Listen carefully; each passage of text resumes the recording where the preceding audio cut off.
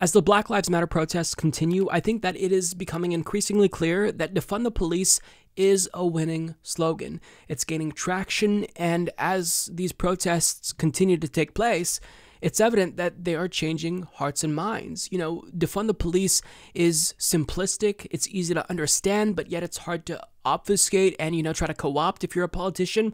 And according to a YouGov and Yahoo News poll, a plurality of Americans already believe that we should, in fact, reallocate resources away from police offices and, funnel them towards other sectors of society, such as healthcare and education. So, this is something that I think is working. So we have to stick with this. It's a winning strategy. And if you're confused, then we just have to educate you about this.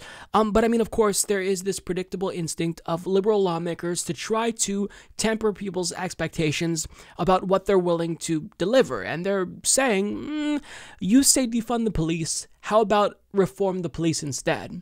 So, for example, Joe Biden said that he doesn't support defunding the police, full stop. Jim Clyburn said nobody is going to defund the police and instead called for a, quote, reimagining of police, which I don't know what that means.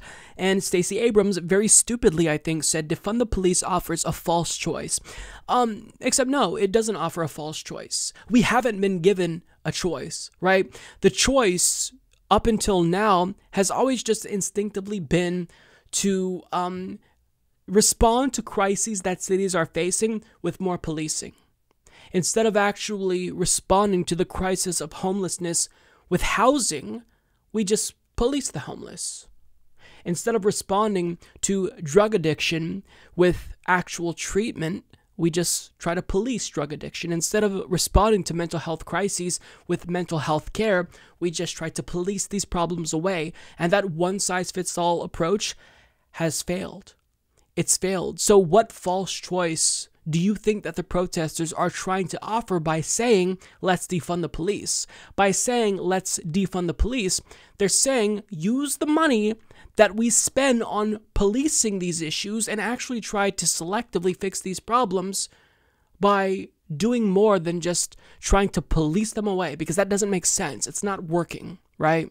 So I think that this instinct of liberal lawmakers to just try and anticipate what Republicans will say, how they'll, attack it, and then opt for an incrementalist approach, that hasn't been successful, right? And part of the reason why politicians so often are actually able to do this is because the media goes along with what they say, right?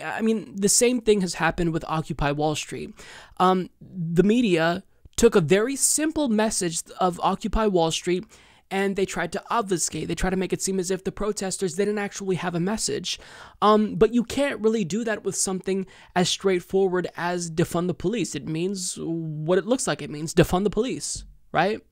And on top of that, you always see these types of attempts by the media to preemptively water down these policies for the politicians. MSNBC is notorious for this when it comes to Medicare for All. They did nonstop propaganda against Medicare for All. And, they're basically doing the politicians' jobs for them rather than acting as a check on the politicians, rather than actually trying to be objective and look at the facts of the matter. So when MSNBC did a segment explaining what defund the police means, I was a little bit worried. I saw this pop up on YouTube, and I immediately thought, oh my God, I'm going to have to watch this, and I'm going to have to rip it apart. But to my surprise, this segment was a game changer. This was a phenomenal segment by Ali Velshi where he actually, low-key, kind of crushes it in explaining what it means to defund the police. Now, I know that, you can already find explainer videos of people online like myself and David Dole explaining what defund the police means. But the problem is that if you are in that liberal mindset and you are an MSNBC-brained boomer who only trusts the hosts that are on MSNBC because you think that they're more legitimate, they have to say it, right? We have to have them say it. So if Ali Velshi is saying this and educating his viewers about what defund the police means, this actually has a real substantial impact, right?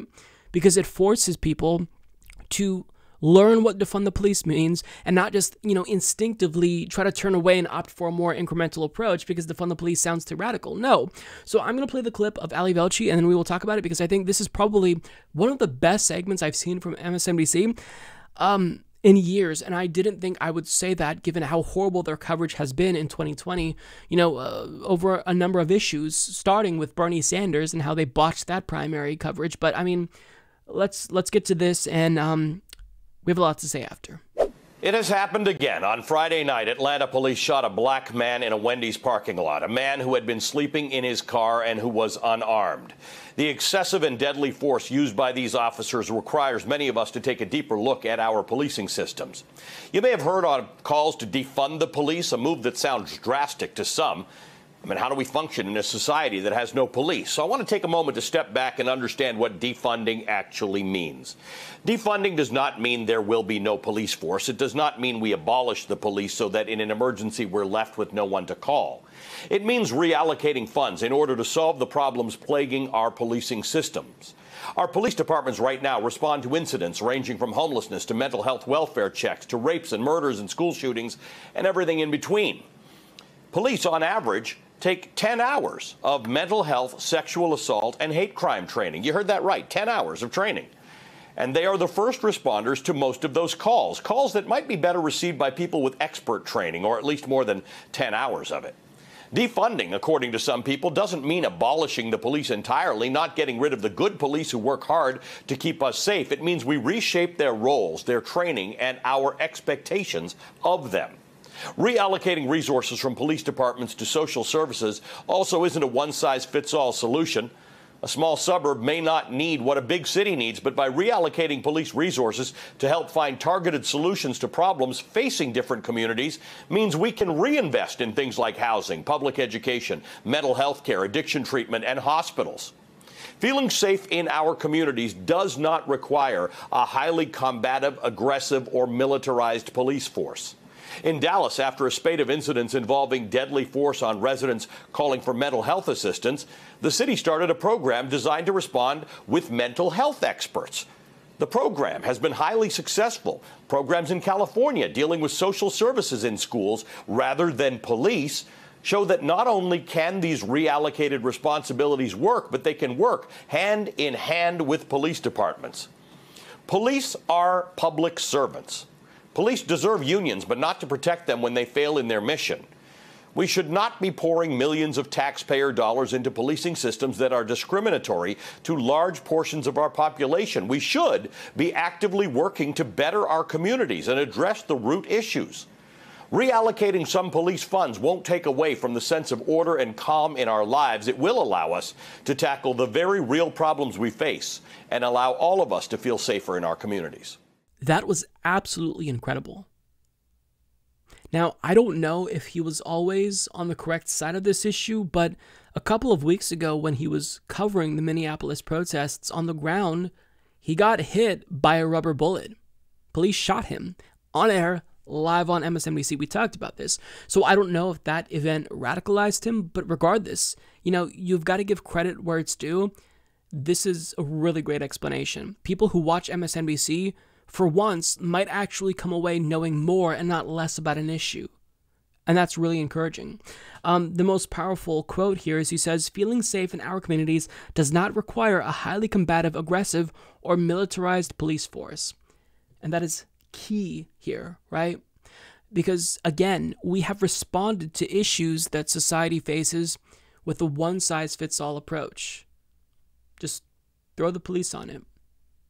They've got this. We've treated police officers as social workers, but that doesn't make sense.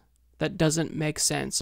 And he lists ways that we can use the money that we're giving to police departments to better help society. And these are not arbitrary, things he's talking about funding.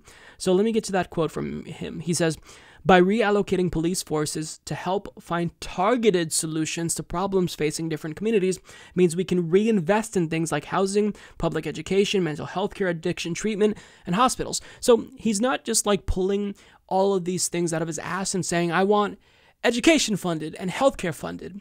No, what he's saying is we need a more targeted approach. Again, the way that we have addressed the issue of homelessness is not to provide people living on the streets with housing. We've just policed them.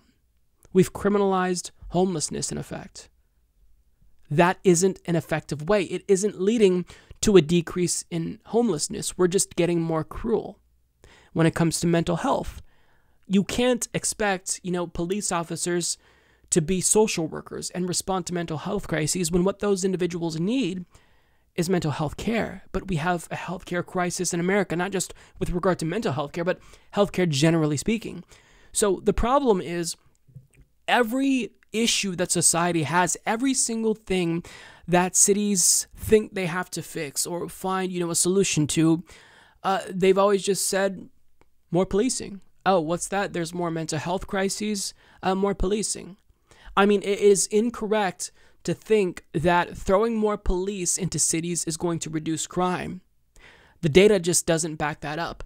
As we increase police budgets in cities across the country, that doesn't necessarily lead to a reduction in crime, and it's because we are not appropriately dealing with very specific crises. So, I mean, this is a powerful slogan. Defund the police makes sense because it is a very specific call to action for lawmakers. We're not saying reform the police, because a politician can say, I reformed the police, I voted to reform the police, and that cannot really amount to much. Even Republicans are now on board with calls to reform the police, right? So it's really important that we be specific and we not allow Democrats to, wiggle out of this. We've backed them into a corner by saying defund the police, and now we've got to hold them to it.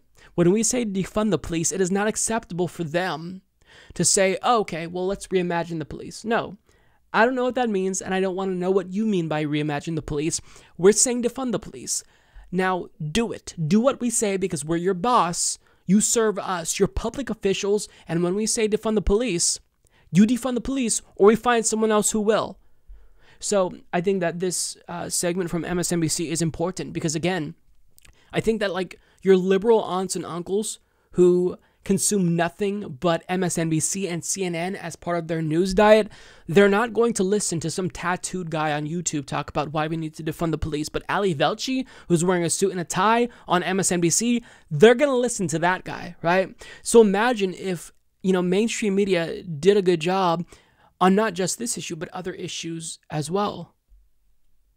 I mean, you see why there's this disconnect, right? Because when it comes to an issue like Medicare for All, there are corporate advertisers that would be offended. But I don't see much police unions advertising on MSNBC, so they have no reason to not do a good job here, right? Unless it were to be just to appease Democrats. But they're not here. At least Ali Velshi isn't, and that's great, and I commend him for it because this is really important. This is going to do a lot to drive the needle, more so than, a lot of people think.